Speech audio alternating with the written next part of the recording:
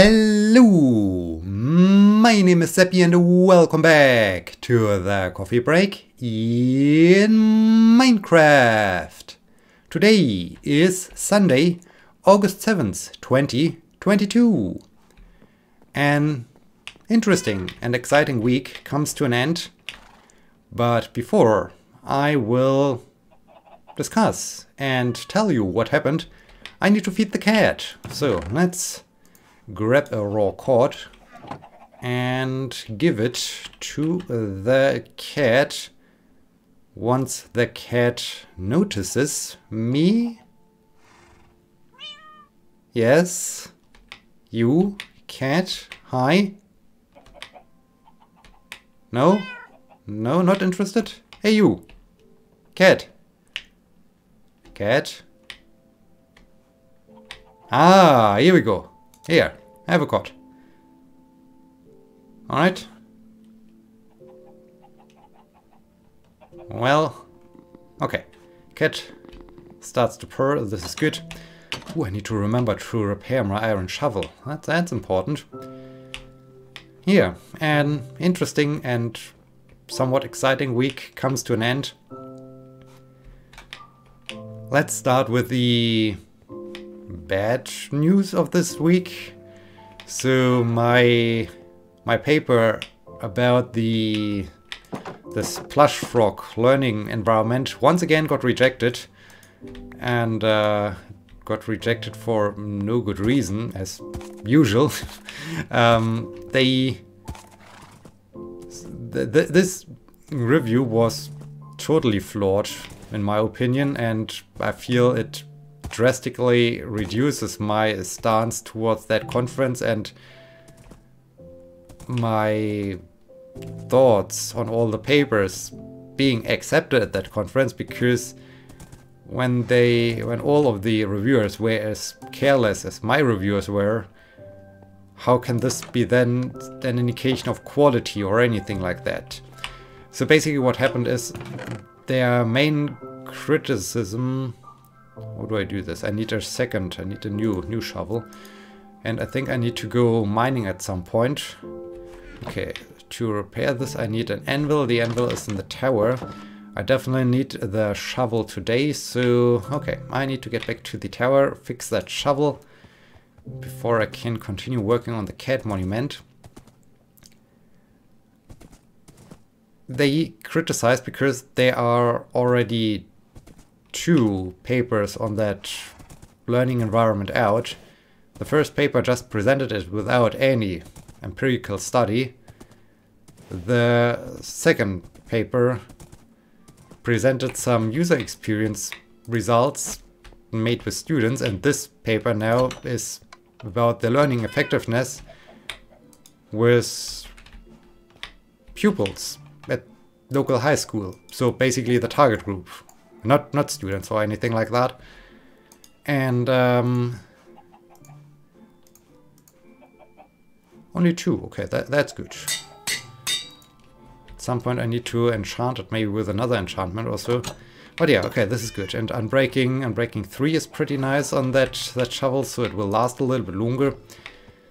I still need mending, but as of right now I would really like to use the mending for the chain armor I collected, and this is an armor I can't craft, and so this would be really a unique armor, getting everything enchanted with mending. But yeah, I need to get to a good source of mending for doing that. Anyways, I digress.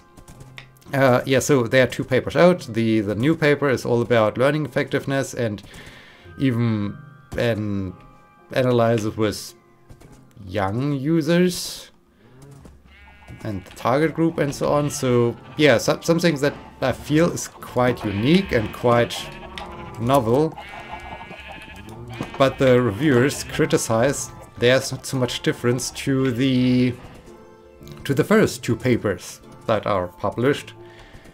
In the paper itself, in the manuscript, I already expressed this. We got even the chance for rebuttal, so basically writing a statement on the reviewer's comments. I explained it there, and I made it completely clear that there's a huge difference. But... Enderman? Yeah, apparently they haven't read the rebuttal or so, because at the time as I was about to write the rebuttal, the fourth reviewer, the meta reviewer, hasn't written their review. And now there's for the rejection this final meta review, and the reviewer puts it together that the main criticism is there's not much benefit over the papers already existing. So yeah, I mean, this clearly shows, I mean, I wrote it in my rebuttal, hey, there's a big difference there. And apparently they have not even read it or so. And I find this quite, well, more than annoying, to be honest. So yeah, this is bad. This is really bad. I mean, okay, then I submit it again to a different venue, do it again, that's fine. But yeah, I find it just questionable how they go about it. I also wrote the chairs of the conference that, hey, something is wrong with your reviews there. They haven't replied yet, so we'll see. I don't think, I mean, even if they will reply, it will be a generic reply like everything is order, we checked everything with care and everything is great, which I can't believe, because they can't have checked everything with care when they criticize a thing. I already explained that this is not a thing that can be criticized. But anyways, so yeah, that's bad news. I mean, other conferences, wait, that's eight blocks. So 7, only 7 more. So 1, 2, 3, 4, 5, 6, 7. Okay. And now we need to go that way. For, what is this? I think 32 it was. Anyways, I don't need to wait. I could of course shear some sheep. Could shear some sheep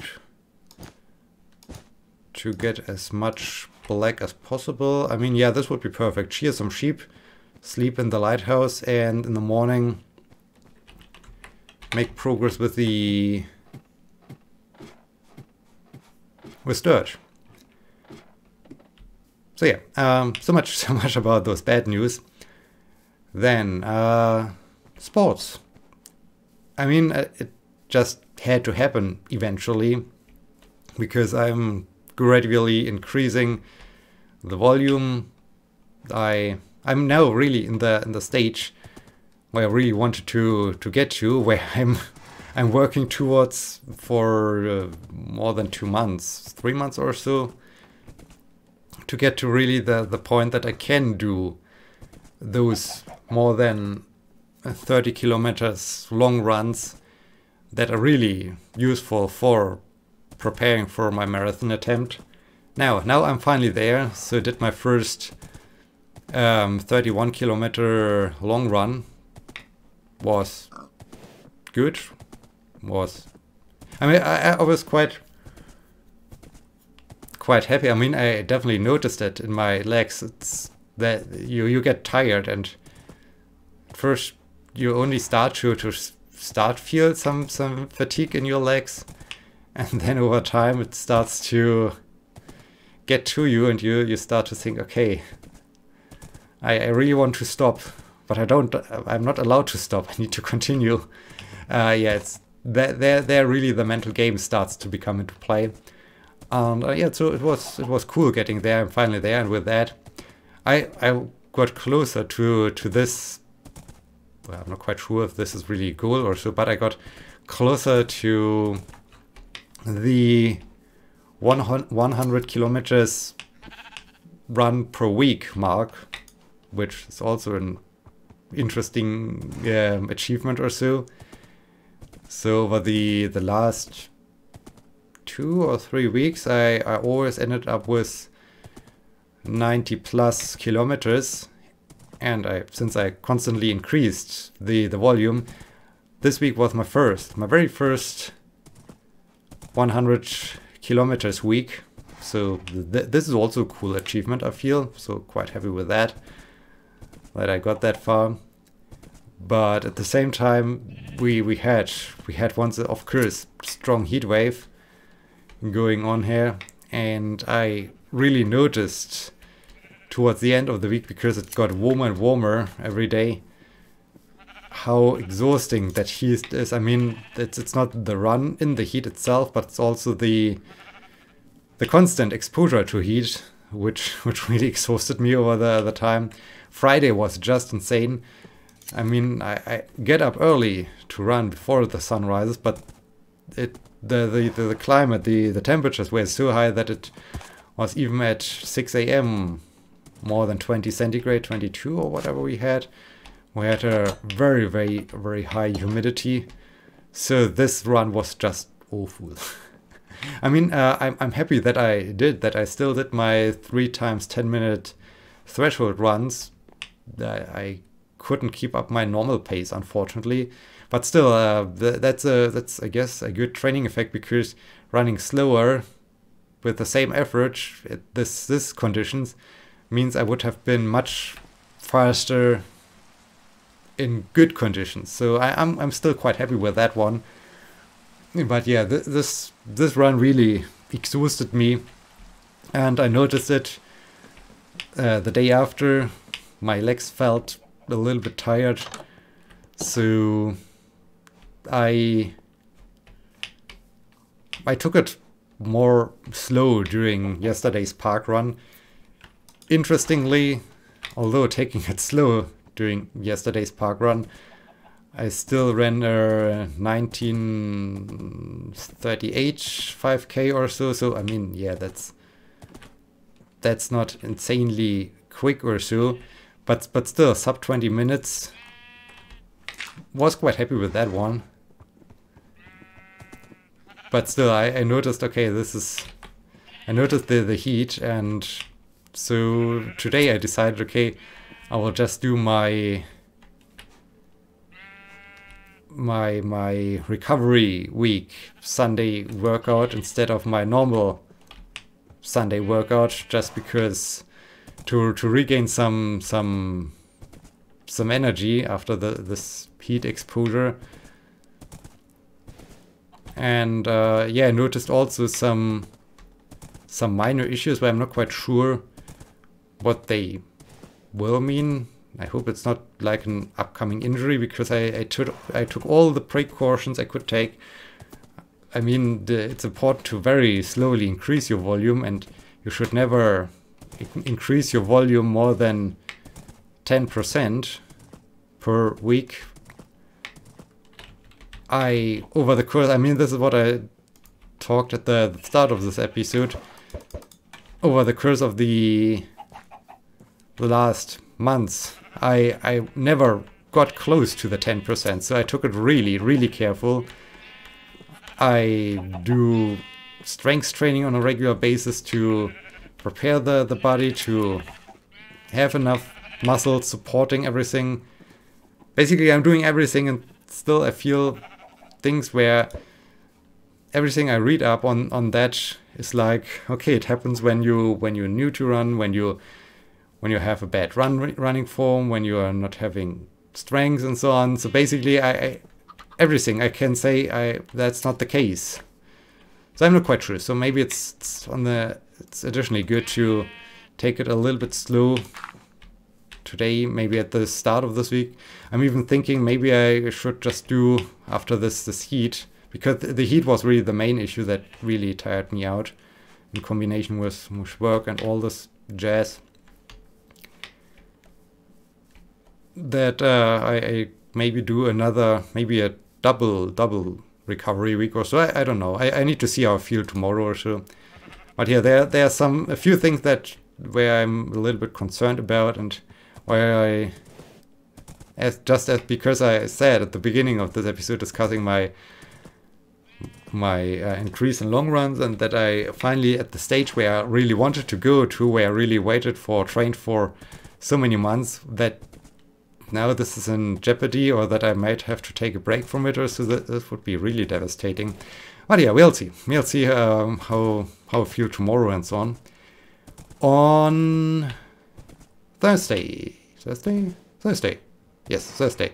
On Thursday evening, at first I wasn't quite sure if I really want to, because too hot, not really feeling that great in the heat, and constantly bad times. But yeah, I was invited to go with a friend to a theater play. Theater play was more of a, well, it was a comedy.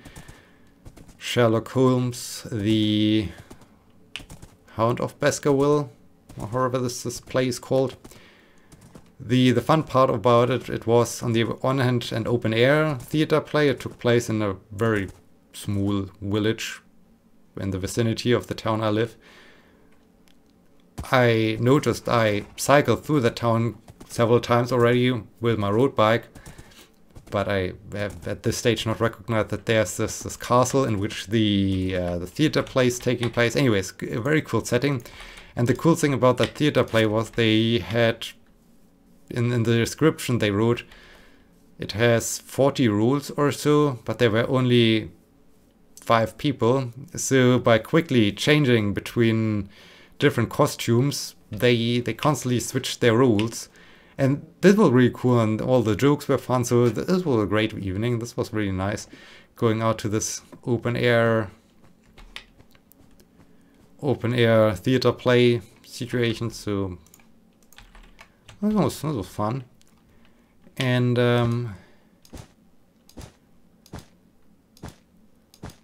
yeah, there was that. Then yesterday, the same friend organized some. Wait, am I at the right? Yeah. Now I just need to branch over here. Okay, I know I like to use some dirt to finish that up.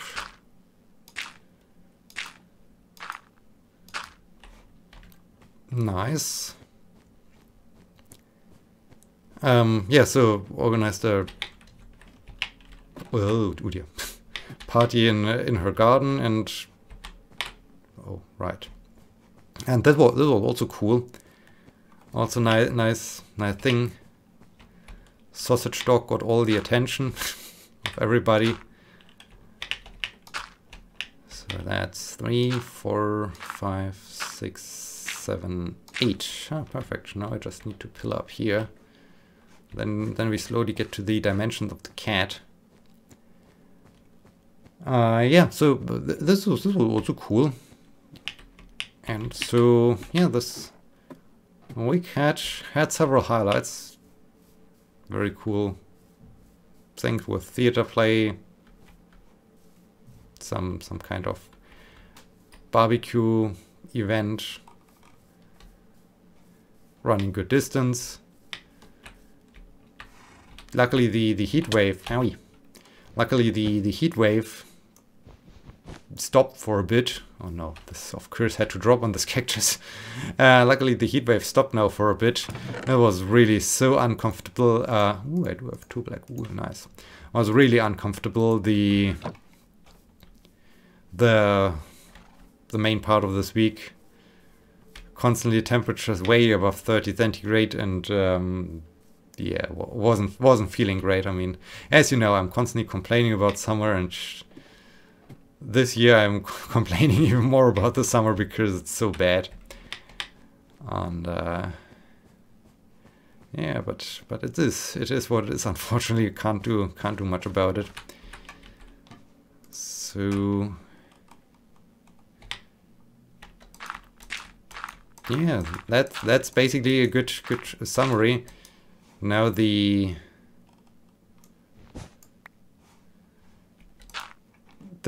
week will be well, I'm not quite sure how this week will be. There is, tomorrow at least is, oh yes, right, there's one last thing.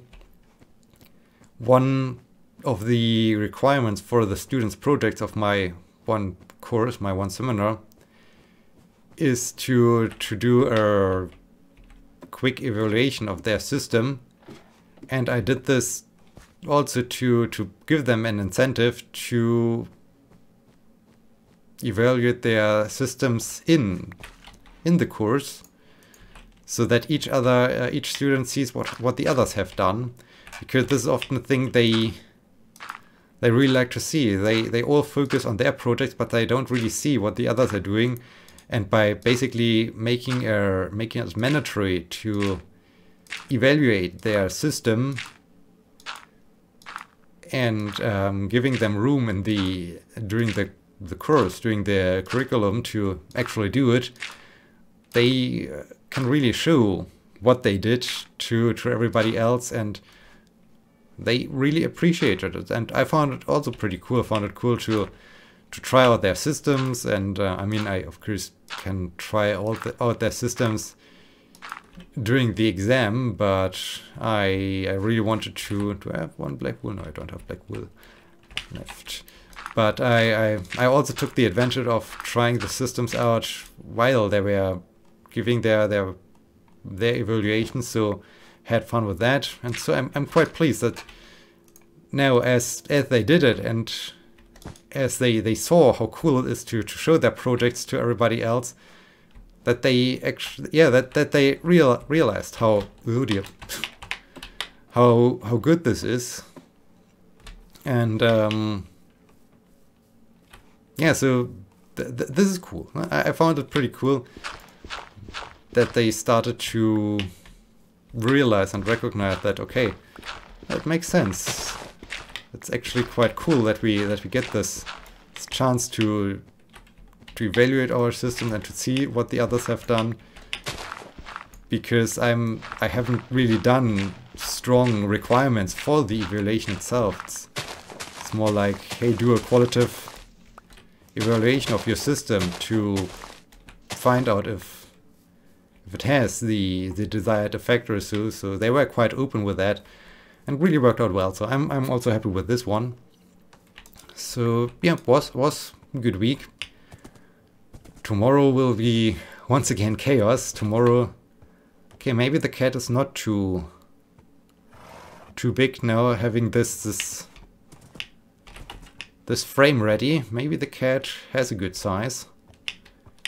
Now it looks much better as to the last time where we had not this overview. But yeah, could be cool. Hey, pig, don't push my horse. Tomorrow will be written exam. I really like to get it just done. So basically after the exam is over, I like to get it graded right away and evaluated and so on, so that I can just put a check mark on it and say, okay, we are done. We are done with that jazz. I can now focus on the last exam of my other course, and then write some papers and so on. So actually do some research again, just teaching. So yeah, I'm looking forward to the exams phase being over, and so I just like to push through tomorrow, write the exam, get it graded, create the grading sheet, and then I'm hopefully more or less done with that one, so that it's just one day of chaos, and once this day is over, things will be better. Yeah, and yeah, then I'm not sure what happens after tomorrow. But the only thing I really have remembered that this is the start of the week, and how the rest of the week continues, I don't know. We'll see. But yeah, I guess this wraps up this somewhat interesting week. Hope you enjoyed it. Hope you will be joining me next time. Thank you so much for watching. Until then, my name is Sebbi. See you!